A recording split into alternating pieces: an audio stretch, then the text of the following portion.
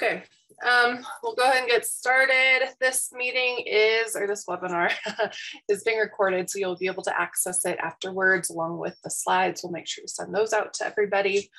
If you have questions during the presentation, please interrupt me. Feel free to unmute yourself or drop a question or comment in the chat. I want this to be interactive, so please do ask us all of your questions or comments. We're happy to answer those. And to introduce myself, my name is Dana Catron. I'm the Director of Strategic Operations here at Arrowhead Center, and then I'm also the Program Director for our SBIR Assistance Program and MFAST.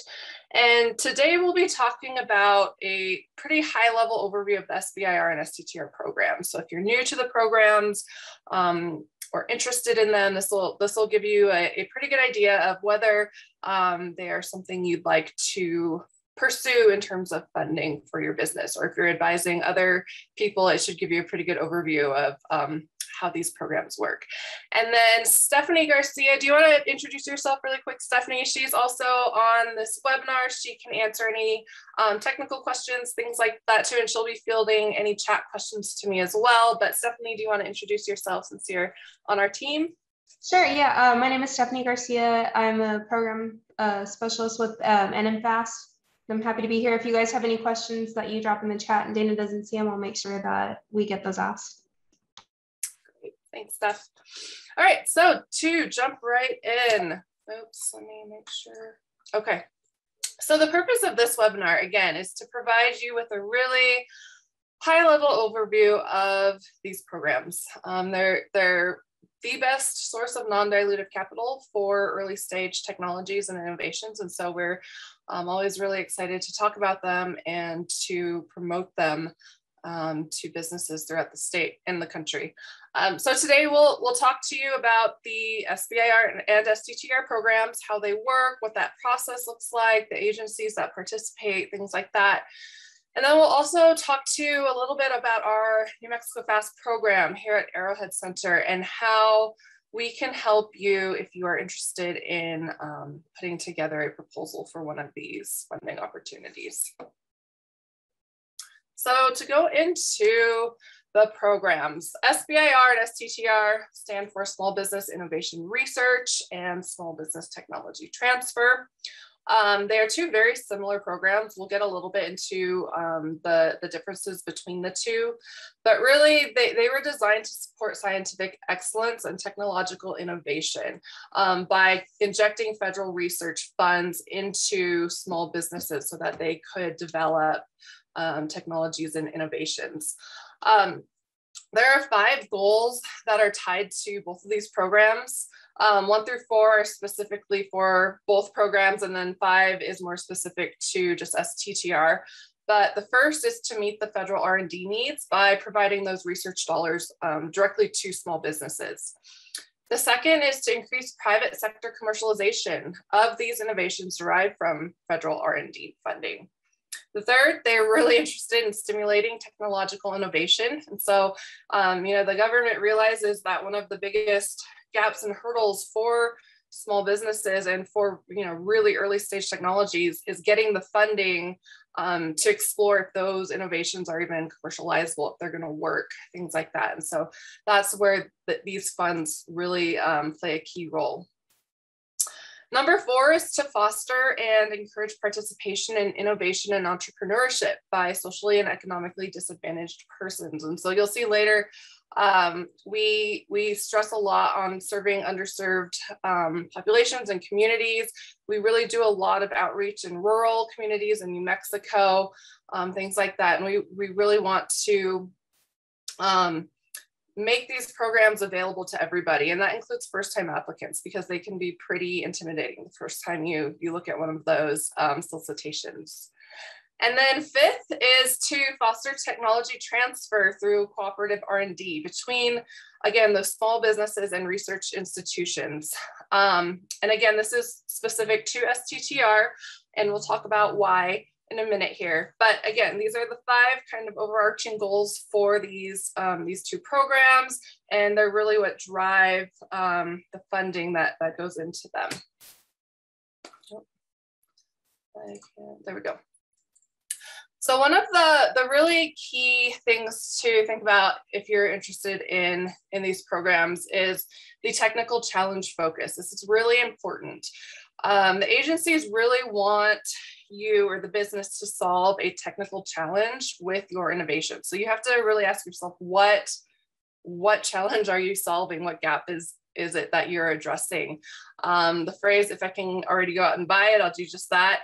If that's the case, this funding probably isn't for you. They're looking for new and innovative products and technologies and processes to fund. So there also needs to be a really compelling reason why this funding is the only path forward. This is usually pretty easy. Usually it's so early stage that you can't get any other funding other than maybe debt financing, which small businesses don't always want to incur a lot of debt to prove out a technology. So this is again where those programs fit. They're there to fund that early stage technology, so you don't have to go into debt. And again, usually the SBIR and STTR programs are funding a business far before you'll be eligible for angel investment, venture capital, things like that too. So that's something to think about as well. And then it forms a background for growth. So once you get SBIR funding, you're able to use it to really grow and scale your business by moving that technology closer to commercialization, things like that. Another thing to think about is solving that technical challenge through your innovation or technology allows you to look at other issues, other things. So for example, can the product or innovation be made better by doing X, Y, Z? Can you cut costs by doing X, Y, Z? Things like that. So it's really beneficial to small business for a number of reasons.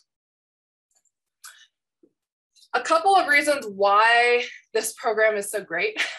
There's a lot of reasons why. These are some of the top reasons why. Number one, it's equity-free investment. You don't have to pay it back. You're not taking out any debt to do the research, things like that. So non-dilutive funding is great for small businesses. Number two, it allows you to demonstrate the feasibility of your idea. So again, you have those funds to demonstrate and validate your innovation. It also allows you to start building a team and building your company for success. So you can use those funds to hire people, to start scaling your business. It can help you provide due diligence for follow-on funding. If you have questions about that, you can reach out later. Happy to talk to you more about that. It also allows you to map your product and value proposition to your intended customer. And what we've been seeing in the past couple of years compared to 5 to 10 years ago is much more focus on the customer, on the market, on commercialization in that phase one. And we'll talk about the different phases of these programs, but agencies are more and more interested in, do you know what your commercialization plan is going to be? Do you have an idea of who your market is? Things like that. And they want to know that before they fund you. So that didn't used to be as important in the phase one before, but now it is. So it's really important to think about that. And then it also reduces your need to self-fund your R&D. So again, really big. R&D funding is expensive. And so these funds are, again, there to support that early stage R&D. So why does the government care, and why do they have these set asides for these programs? They're very interested in building a stronger economy for America, for the US. The more small businesses that succeed, that equals more tax revenue, more job growth, more economic impact, et cetera. And small businesses account for 44% of US economic activity. So they're really interested in supporting those small businesses. It also helps to build a stronger innovation pipeline. So looking at stats, small businesses produce 16 times more patents per employee than large businesses. So they're doing a lot more research, churning out a lot more innovations and technologies. They also employ almost 40% of America's scientists and engineers. And small businesses are typically a lot more flexible and mobile than larger companies. So they can react a lot faster and produce things sometimes a lot quicker. Obviously, they aren't as, don't have access to as many resources, but again, that's where the SBIR program comes in to provide that capital. So some of the differences, again, between the two programs, we often call them sister programs. They're very, very similar. We'll talk a little bit more about the specific differences, but in general, SBIR, and actually this is true for STTR too, they both support R&D and financing of innovative technologies. For SBIR, it's approximately a $3.2 billion annual set aside across the 12 different participating agencies. And the way they calculate how much gets set aside is it's 3.2% of the extramural R&D budget for all agencies with a budget greater than 100 million per year. So that means that there's some flexibility there. If an agency's budget falls below that 100 million mark, they don't have to participate in the programs anymore. If an agency that isn't participating now has a budget that meets or exceeds that 100 million mark, they will then be participating in these programs. The STTR program, the biggest difference, and we'll talk again about this in a little bit, but it's designed to facilitate that cooperative R&D between the small businesses and research institutions. Research institutions are institutions like national labs, so Sandia, LANL, universities, things like that. So there is a requirement that you have to partner with one of them for an STTR, whereas SBIR, there isn't that requirement. For STTR, it is 0.45% of the extramural research budget for agencies with a budget greater than 1 billion per year. So it's a smaller program. There's less agencies that participate because of those budget requirements. And that usually translates to about a $450 million set aside per year. So some more differences between the two programs. And again, we'll be sending out these slides so you can look at them in more detail later. But the partnering requirement, so SBIR, you can partner with a research institution, but you're not required to. STTR, you are required to. For the principal investigator, for SBIR, their employment has to be over 50% with the small business. With STTR, the PI can be employed by either the research institution partner or the small business. That's pretty significant. For the work requirement in SBIR, you can outsource up to 33%. So that's for subbing with contractors, with research institutions, things like that. And then that goes a little bit up in a phase 2 to 50%. Again, with STTR, you have that requirement. The minimum for that is 40% to the small business and 30% to the research institution partner. So you can see they're very similar in percentages. The only difference is it's a requirement with STTR. For IP, this is one we get a lot of questions on. For SBIR, you don't need to have a formal IP requirement because you're not required to partner with an institution. But with STTR, you do need to have that because you will have that partnership with a research institution. It also has to be signed prior to the award. So we always encourage clients who are interested in applying to STTR to get that going right away, and we can help facilitate that so that there's no issues with that agreement.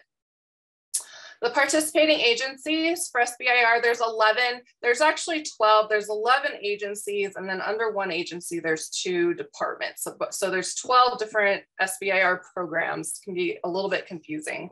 And then for STTR, there's only 5. And again, that's because that extramural R&D budget is so much higher compared to SBIR. And then the program size in FY19, again, SBIR was about 3.2 billion, whereas STTR was about 453 million. Another question we get asked pretty often about the 2 programs is the competitiveness of SBIR versus STTR. STTR tends to be much less competitive in terms of proposals because less people participate, less small businesses apply to that. And that's because, again, there's a little more that goes into these with the IP agreements, with partnering with that institution, things like that. But both programs are still pretty competitive. So the participating agencies, the red, actually all of these participate in SBIR, and then the gray boxes are the STTR agencies. So you've got USDA, Department of Commerce is that agency that's got the two underneath it. So that's NIST and NOAA under DOC. Department of Defense is the biggest agency that participates. Department of Education, Department of Energy, HHS. HHS is a little bit confusing because we often associate NIH with HHS. HHS is actually much broader than just NIH. There's the CDC, the FDA, there's a lot of different organizations under HHS, but NIH is the largest out of those and the most, the most recognizable. Department of Homeland Security, Department of Transportation, the EPA, NASA, and NSF. And then you can see again, the gray ones are your STTR participating agencies. Dana? Yes. Relevant to that slide you just had up, someone asked in the chat if HUD falls under any of these 11 agencies. And if not, do we know if they'll ever participate in SBIR programs? So I don't think they do participate, and the only way they would is, again, if they reach that R&D budget of over 100 million. But I can double check, but I don't think they do. Thank you, Stephanie, for letting me know. Okay, so I am not going to read through these because we will be sending you the slides, but we thought this would be useful information for you to have just as a reference for the primary things that you can expect to see under these agencies. One of the things we do tell our clients a lot, and this comes up quite a bit, is you may have an innovation, say it's something health related. And so you say, okay, well, I obviously fall under HHS or NIH. What we encourage our clients to do, and we help with this, and we'll get to that a little bit later when we talk about our FAST program, but just because you're a shoo-in for a particular agency doesn't mean that precludes you from being eligible for other agencies, right? And so if you have a health-related, say, device or innovation, you could also apply under NSF, under DOD. DOD is probably the most confusing in terms of when you think of DOD, you think of the war fighter, right? And weapons, things like that. But they have to support a military. They support carriers, which are basically cities on the water, right? And so there's a lot of different pieces that fit under DOD that you wouldn't normally think of if you're just thinking, oh, warfighter weapons, things like that. And so we really encourage you to look at all of the different agencies and see if you fit under, just one or multiple. And usually we can fit an innovation under multiple agencies. Some similarities and differences between SBIR and STTR. Or between the two, between the different agencies, so between the 12 similarities, they all require broad SBIR, STTR eligibility, and we'll get to that in another slide. They all have phase 1 and phase 2. We'll also get to that in another slide. They all require some level of technical writing or grant writing. You will have to submit a proposal for all of them. They will all have budget requirements, things like that. And then you must solve a technical challenge with your innovation. So it needs to be innovative and it must have commercial potential for them to fund it. Some of the differences, the funding mechanism will differ. So some are grants, some are contracts, some are both. The funding levels differ. We'll get to the funding levels here in a slide coming up as well. The proposal package contents and requirements will be different. And this is probably the most important one. Every single agency has different proposal requirements. It's really confusing. And then again, that's why we're here to kind of help you navigate all of those different requirements. And then to make it even more confusing, as if it wasn't already confusing enough, under specific agencies, so under say DoD, you have the Air Force, you've got the Army, the Navy, all of those different service components. They all have their own requirements and ways they want that proposal submitted. And so again, we're here to help you navigate that entire process. Really important to look at that solicitation and see what it is that they're asking for, because it's not going to be the same across all the different agencies. The funding windows are all different for all 12 agencies. And then the ability to talk to program managers and directors also differs between all of them. So some things to keep in consideration if you're going to apply. Some more, I think I went over a bunch of these. Some additional ones. The period of performance for your actual project will differ based on the agency. The solicitations per year vary. So some of the agencies only have one solicitation or open period per year, but others have up to 4. So it really depends. Again, you have to look at, okay, what agency am I interested in and when are they open and closed and accepting proposals. The registration requirements vary. We'll talk about registrations here in a little bit. And again, the funding vehicle, if they're grant-based or contract-based, that'll vary as well. So to kind of go back, and actually I should have put the slide sooner, but why go after this funding? The government's investing in an idea, and you won't find many other organizations or funds that will invest in an idea that early, right? They want to see some traction and some validation before they put money into it. So with SBIR and STTR, they're funding you at the idea stage, which is great.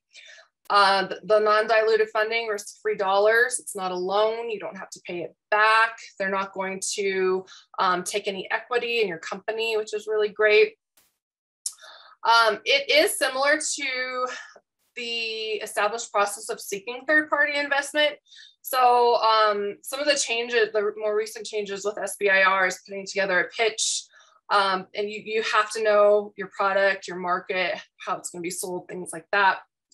And then one of the big things, if you are interested in like DoD, it puts you in a priority position for sole source sales to government during that phase 3. So getting that phase 1 and phase 2 will put you in that position, which is really, really great for small businesses. It can often be really difficult to get that without SBIR funding. So we talked about the different vehicles and mechanisms for the awards, grants and contracts, right? And we just wanted to bring them up because there's some pretty critical differences between the two that you'll want to be aware of before you apply. So granting agencies and grants have less specific topics. They're usually more interested in broader ideas that fit within their priorities, but they're not looking for a specific solution to a problem, whereas contracting agencies are very, very focused. I mean, they're super, super focused. Again, using the example of DoD, they will have topics saying, you know, we need this specific material or equipment or whatever that solves this problem that we have on carriers. So they identify problems that they have within their agency, and then those become the topics. And if you don't fit within that topic, you won't get funded. So really important between those two. Grants are a lot more flexible because they're designed to provide funds to support a public purpose, whereas contracts are a binding agreement between a buyer and seller for goods or services. So contracts are going to be a lot more specific and detail oriented because you are providing something that you know they specifically requested that you need to deliver on. With grants, the PI has a lot more freedom in defining the scope of work. Whereas contracts, again, because they tell you what they want, it's a lot more inflexible with those agencies. Grants, you have a lot more flexibility in funds.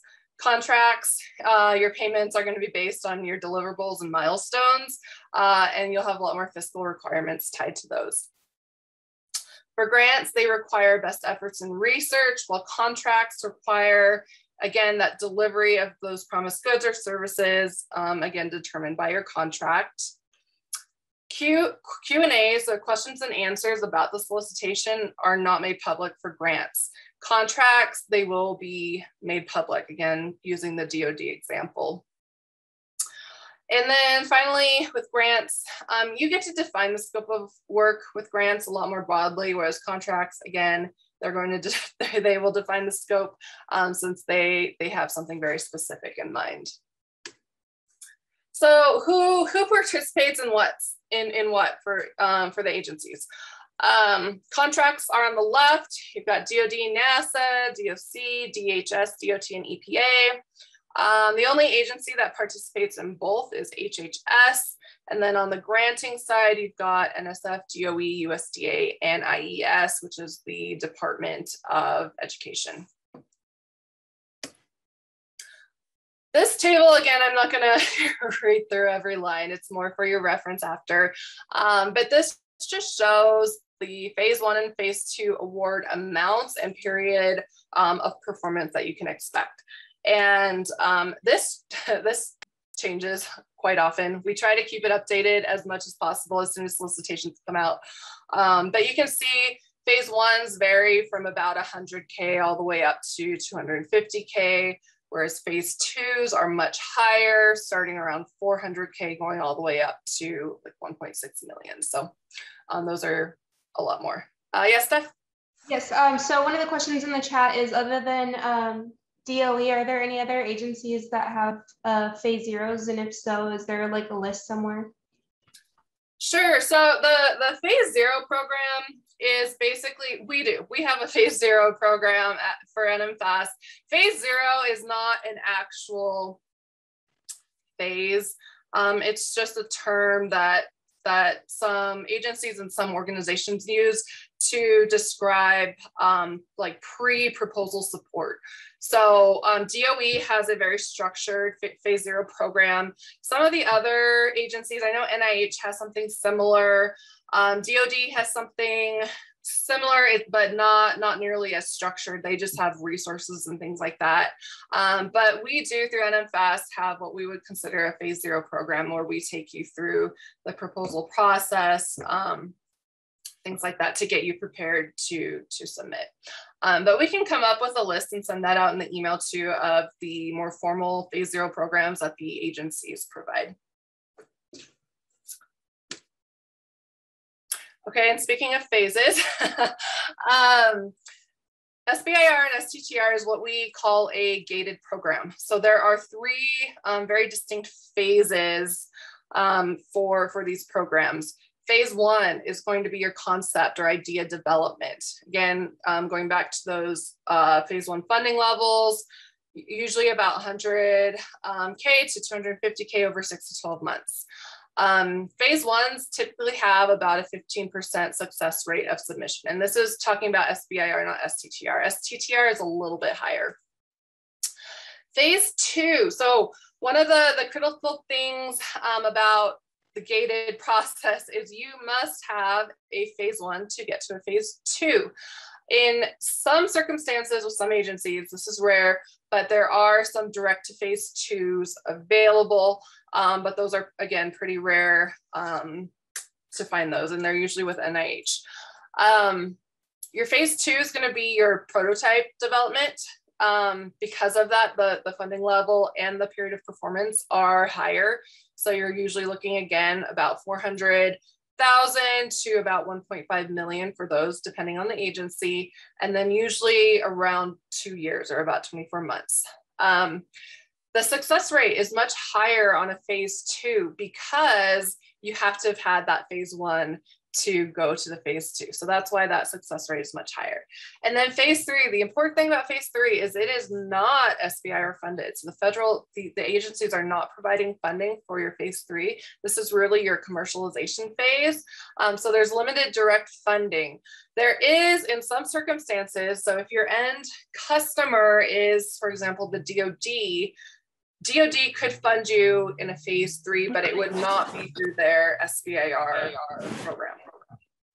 That makes sense. Okay, so really the backbone of these programs are 2 things: innovation and commercialization. One thing that we like to mention is innovation does not always mean high tech, right? So there's some low tech processes and or products that are considered innovative. One of the examples is comic books for PTSD patients. Can we mute that? There we go. Innovation also comes in all shapes and forms. So depending on what you're doing, if it's innovative, again, it doesn't have to be what we traditionally consider high tech. And it can also start anywhere in the product or idea chain. Commercialization, again, like I said, is being prioritized more and more with the federal agencies. Commercial merit is one of the founding principles of these programs. And what's important to remember is your innovation should have the potential to be commercializable. You don't have to define, and they don't define how it needs to be commercialized, and you don't need to have exact information on how you would do that when you're applying for your phase 1. But you should know that, yeah, this has potential to be commercializable. I have an idea of what my market looks like. I've looked into this, things like that. Oops. Let's see. So some key questions that can help you establish commercial viability. What is the demand for your product or innovation, and how has it been validated? Do people need this product or service that you're working on? What's the market size? How many people will buy this to satisfy a specific need? What are the involved economic factors? So is what you're creating, is it a luxury or a necessity? Things like that. Can you reliably reach your customer once you get to that stage? What's the market saturation? What does the competitive landscape look like, and how big are the other players? And then what is the acceptable price? How much will people pay for the solution? Again, it's going to really vary based on what you're working on, but these are things that you just want to kind of have in the back of your head as you're approaching these solicitations and proposals, because you will need to address some of these things. So going into the actual proposal process, the first thing you need to do is determine if you're eligible for these programs. So do you qualify as a small business? The SBA definition is less than 500 employees. You must be a for-profit business that is primarily US owned, and the work must be done in the US. The PI also needs to be employed by the small business, although again, there's some flexibility with that with STTR. You also need to have an innovative idea that you want to develop. That's kind of the backbone again. So do you have an idea or technology that can respond to a specific need that the agency has? After you determine those things, so you say, okay, hey, I'm eligible, I've got an innovation or technology that fits this program, and again, we can help you answer those questions. You'll need to complete a bunch of registrations. And so we've got a lot of materials and resources on exactly how to complete these registrations. We also encourage you to reach out to your local PTAC office, and if you don't know them, we're happy to provide an introduction if you want more hands-on assistance. But you need your DUNS number, your SAM, an SBA company registration, and then for every agency, they often have specific registrations that they want in addition to the first 3. The next big step after you've done all those is determine your topic fit. So review that solicitation for the agency priority, the problems that need to be addressed, and see if what you're doing fits within what they want. Again, this can be a lot broader if you're applying to an agency like NSF versus a contracting agency like DoD. Once you move on to the actual proposal package creation process, again, it differs a lot based on the agency. And now some of them require project pitches before you can even apply. Some agencies like the DOE require a letter of intent. So again, it's really important to figure out what the exact requirements are for the particular agency you're interested in before you start this process. But you can expect to see a cover page, a cost proposal, and a technical proposal with all of the agencies. They'll just look a lot different. Before you submit, we always recommend having your proposal reviewed. So secure a third-party reviewer to look through the entire package. We provide reviews free of charge through our program, and then we also have microgrants available if you want an additional review with a professional reviewer. So we always encourage that. The caveat with reviews is you need to finish putting together your proposal package well in advance of the deadline so that we or whoever is reviewing has sufficient time to review and provide you feedback. And then so you have time to implement that feedback into your proposal. After that, you'll submit. Obviously, don't wait till the last minute. We always recommend that. It's never ended well. A lot of the platforms that these agencies use for submission glitch like the day of. Either too many people are trying to submit at the same time, or inevitably something will happen and they don't really care even if it's a glitch on their end. If you don't get it in time, it's you don't get it in. They're not going to look at it. So we always recommend submitting at least one day before it's due. So if issues do come up, you have time to mitigate those. And so after you get it all submitted, then you wait. Award notification can take anywhere from 3 to 6 months, depending again on the agency. And it's not a fun waiting game, but usually, by 6 months, you'll have heard back either way. So going into FAST at Arrowhead and what we provide in terms of SBIR support. Again, I'm not going to read this whole slide. It's more there for your information, but we are so it's New Mexico Federal and State Technology Partnership Program. We've been funded by the SBA for 6 years, and then we just got our funding renewed. So we'll be going into our 7th year in October of this year. So we're really excited about that. And we started really small. When we started, there was no SBIR support program or a dedicated SBIR support program in the state of New Mexico. And so we've really grown as a program since then, from about 38 clients in year 1 to over 250 now. We offer small businesses a lot of different forms of assistance. And let me preface this by saying all of our assistance is free. We make sure we get external funding so that we can provide all of our support for free for small businesses. So we do everything from proposal development assistance, so one-on-one work with our team and small businesses on that proposal. We do, again, the reviews. Microgrants are available to help with proposal development, for conference travel, for reviews, anything really tied to putting that proposal package together. We hold a lot of free workshops and engagement events throughout the state.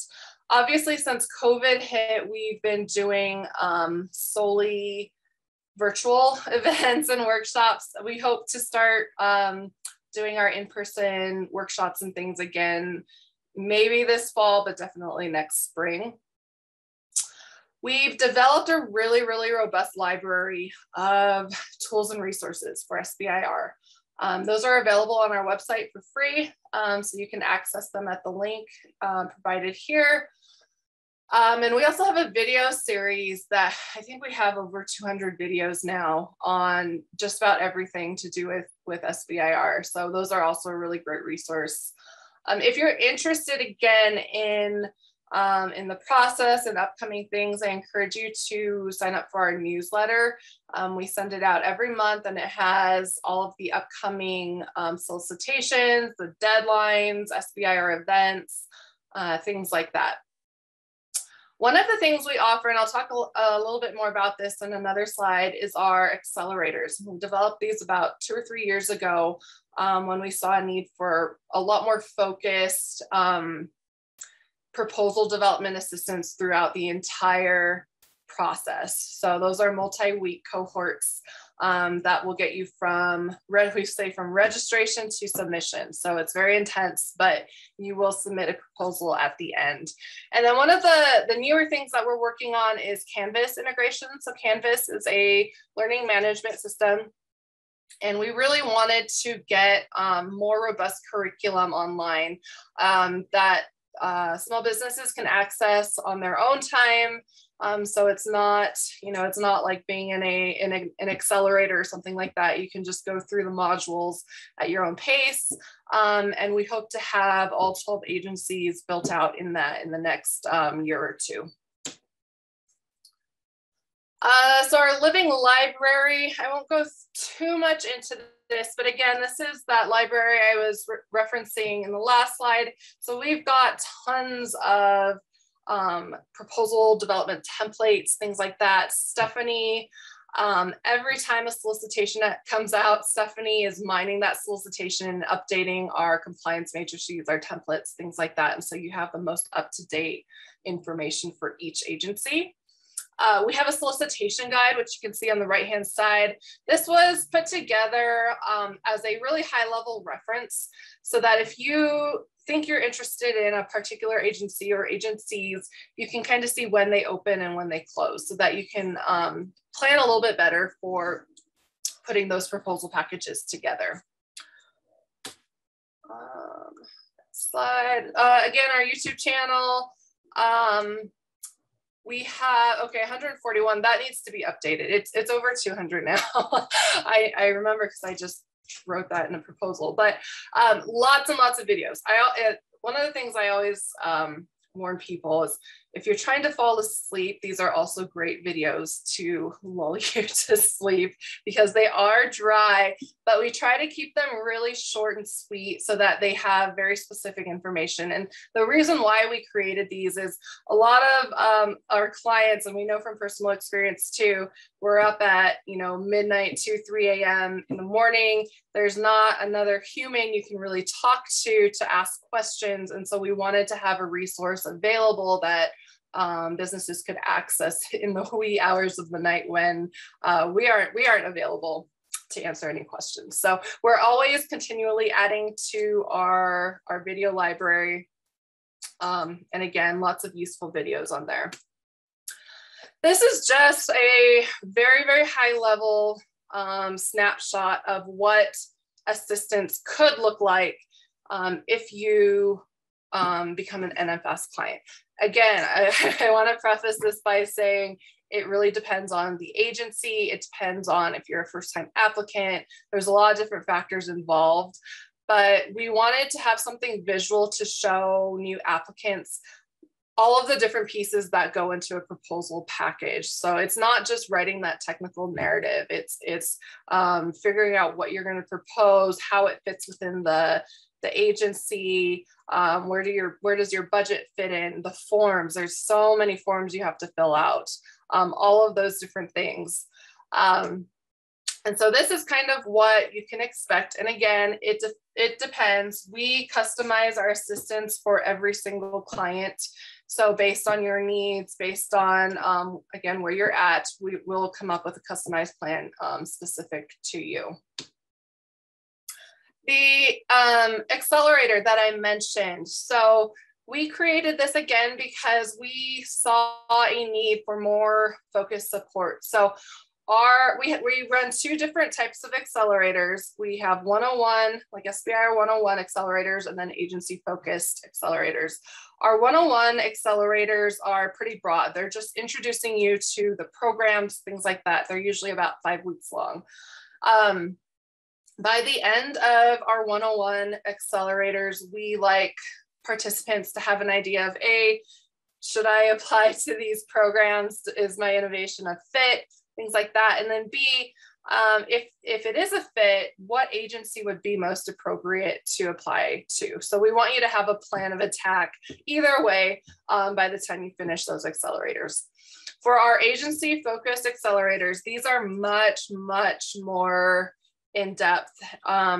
They require quite a commitment by the small business. If you're going to put together a proposal package, you're committing that time anyway.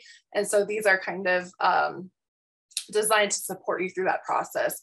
But these are usually 12 weeks long. So they're pretty long, but you can come in and not even have your registrations, and we'll get you through the registration process and then walk you through every step of putting that proposal package together.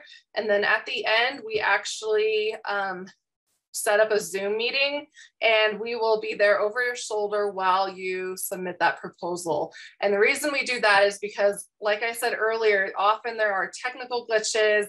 There may be questions that come up with the submission portal, things like that. So we can be there to help you through that entire process.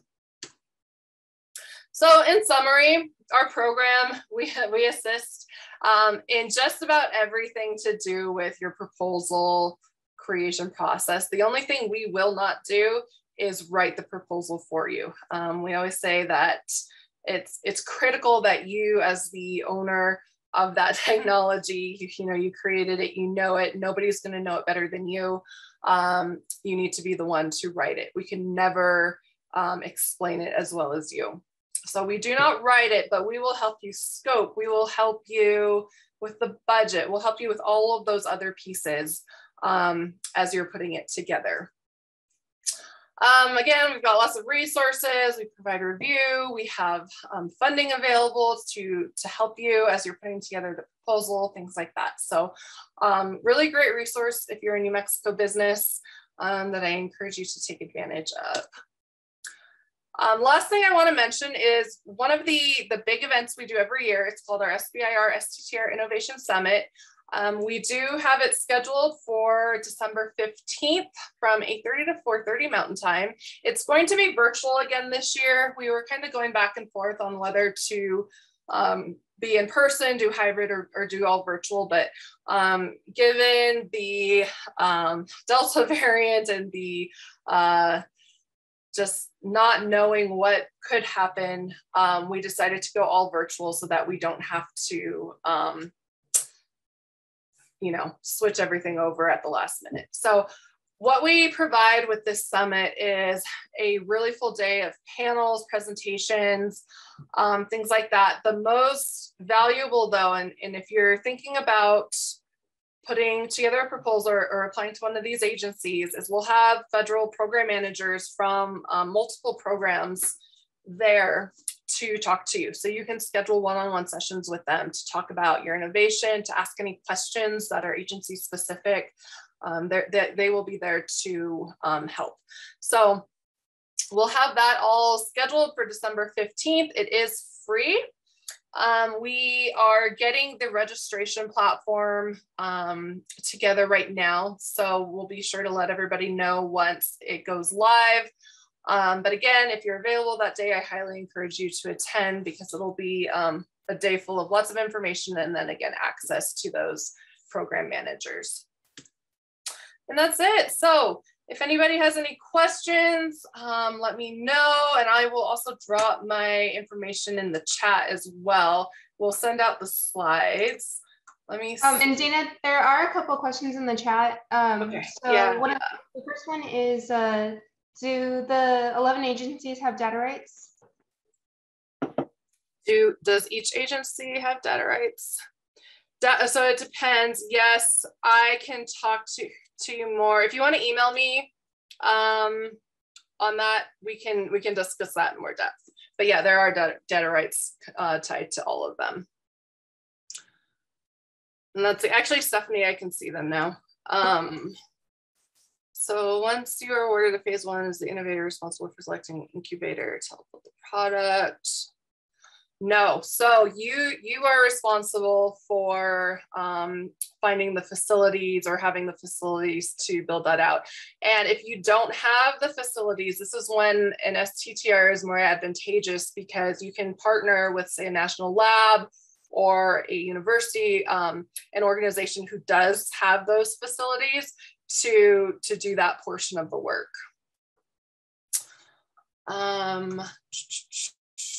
Where do you find agency SBIR, STTR proposals? So I'm assuming you're talking about solicitations and not the proposals. One of the biggest gaps that we've identified, and we're working on this right now. I think we're one of the only programs in the country working on this, but we get asked all the time, if there are like dummy proposals or proposals that were funded that people can look at to see what was successful in terms of that proposal submission. That data is not readily available. Those proposals aren't. There are some agencies, I think DoD has some on their website that are old and they're not very good. So one of the things we're working on at FAST is actually creating dummy proposals for some of the agencies we'll put together a complete proposal package so you can see what the different components actually look like on paper that contribute to a successful proposal. For solicitations, if you're looking for solicitations, we can help you find those. The best thing to do is to go to each agency's website. SBIR.gov also is a great place to start. They've got information on all of the agencies. My only critique on that is sometimes they're a little bit slow in updating their links.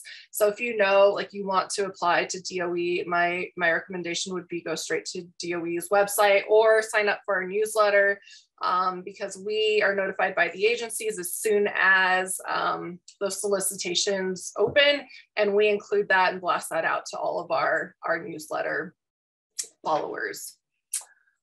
Let's see, do agencies do webinars on their upcoming topics? Yes, they do. And so that's another reason, again, to sign up for our newsletter. We include all of the upcoming webinars.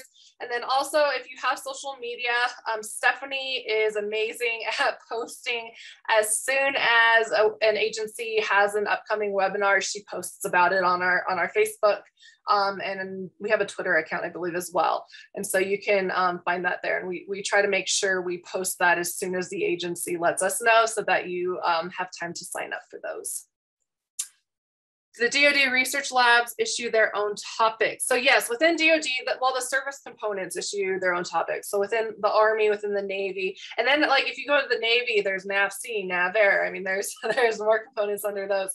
So they will all issue their own topics. And again, this is another reason if you're interested in DoD to attend our December event, because that event originally started as a DoD only event, and then we broadened it to other agencies. But we do dedicate time in the afternoon to go over the newly released DoD topics. So if you're interested in that, there'll be program managers from DoD there who can talk to you about the specific topics.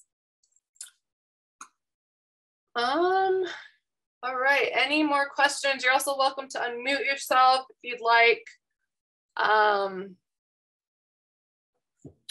But if that is it, again, we recorded this, so we'll have this up on our YouTube channel. Feel free to reach out to me. Happy to answer any questions. Oh, I see another question. How can we get a list of participants? Okay, so for the STTR, if they are a major research institution, they can participate. There's no, there's not really a list of participating universities. Most research universities, so for New Mexico, for example, New Mexico State, New Mexico Tech, and UNM all participate in that program. The big thing would be to reach out if you have a university in mind to make sure. And again, we're happy to help facilitate those conversations if you're interested in STTR. And we have some STTR, a lot of STTR specific resources as well, if that's something you're interested in, because again, there are a few more steps and things you need to consider if you are going to apply to that program. Okay.